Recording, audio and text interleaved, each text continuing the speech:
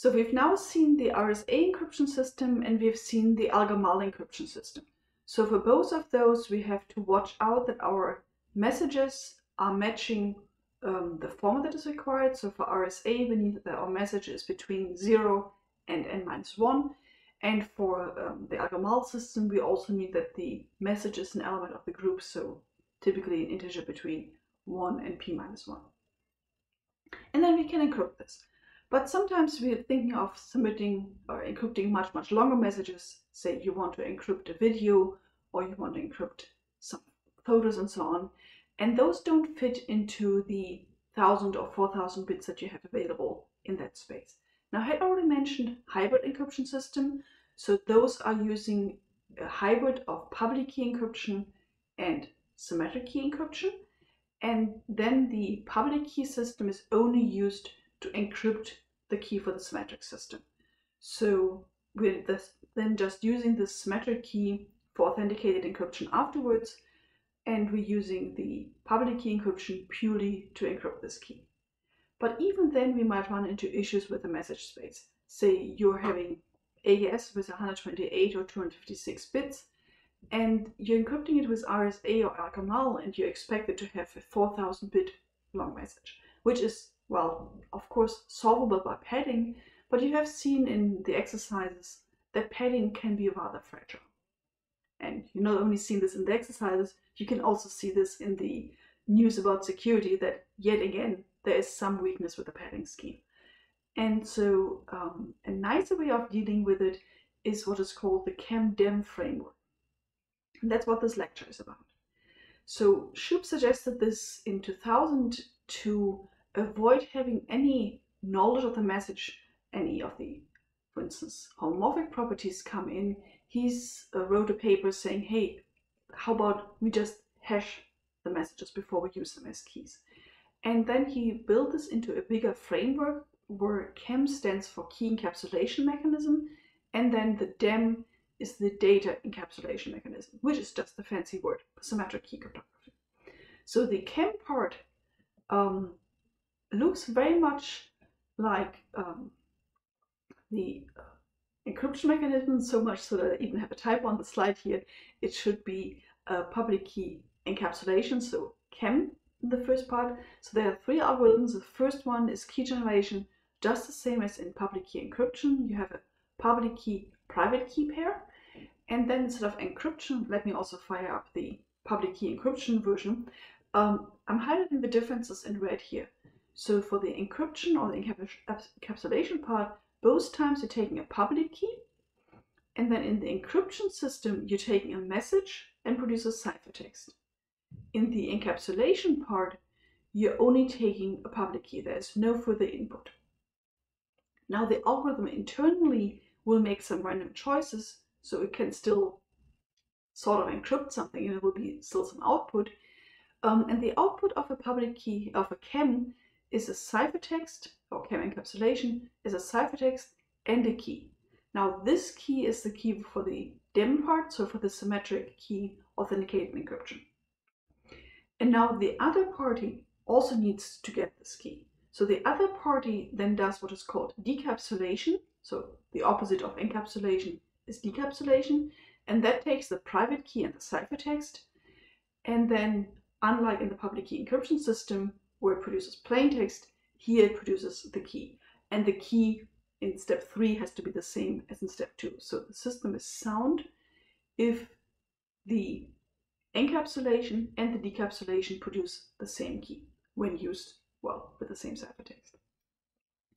So if you have a public key encryption system, a PKE, and you want to turn this into a KEM, then the differences are that, again, what I've highlighted here in red, that one is taking a public key and produces ciphertext and key, whereas the PKE would be taking a public key and a message and then produces a ciphertext. And then the decapsulation has to be the same way that it produces a key. Now, we can run the public key encryption system on a random message.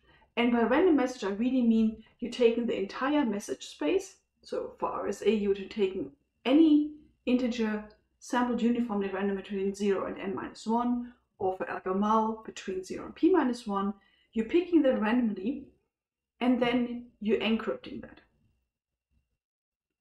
Okay, so now we have figured out what we would be using as a message, and so we can produce a ciphertext. But then how do we get this key? So what the KEM framework is suggesting is that you do the key as a hash of this message.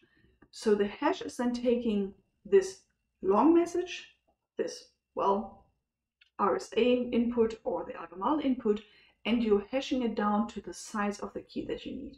So you're taking your 4000 bits, say, and the output of the hash function is the key. So you need to have your hash function such that it takes 4000 bit inputs, but we have seen that our hash functions can be run on arbitrary long inputs, so definitely 4000 bits is not a problem. And we want that the output matches the key size requirements for symmetric key cryptography. So there we want 256 bit or 128 bits.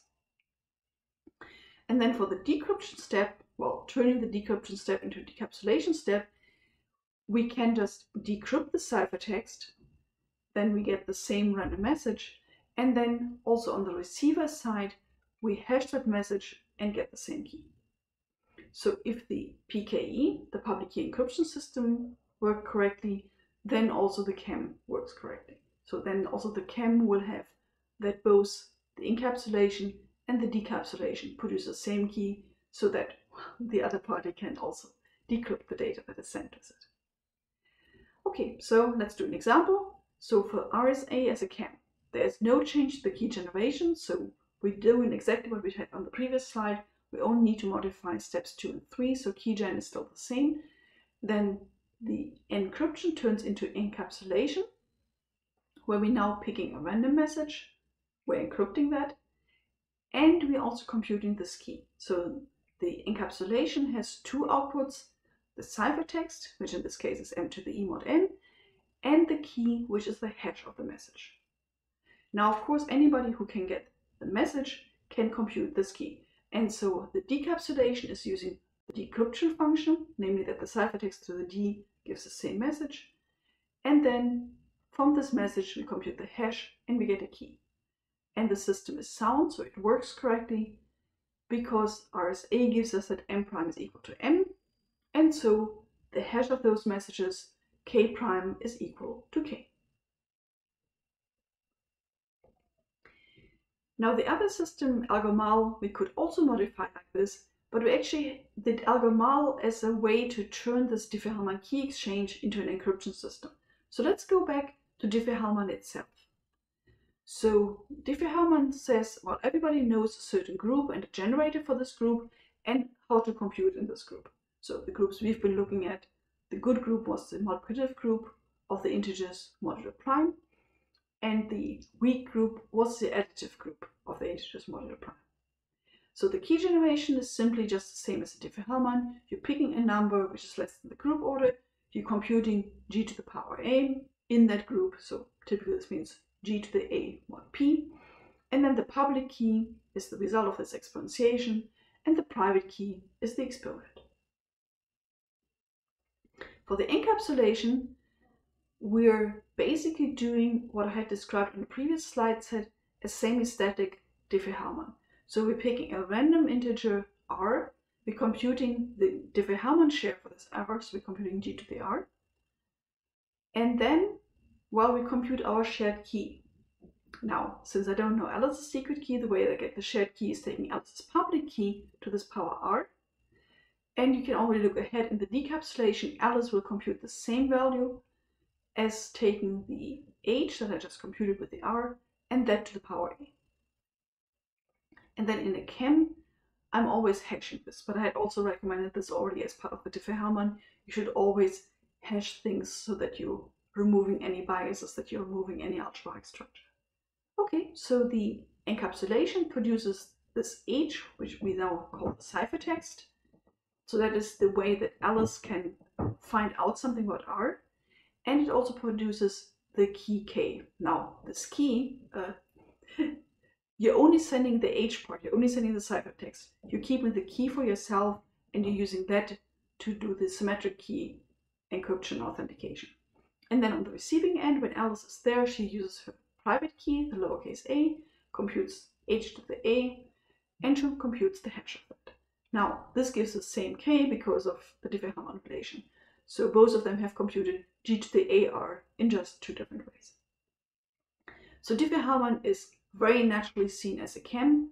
Well, we're kind of splitting things up. We're making Alice have a public key, private key pair, and Bob or whoever encrypts to her doing a one-time key. So it is really the semi-static Diffie-Hellman that we're having here, but then it's just the KEM framework.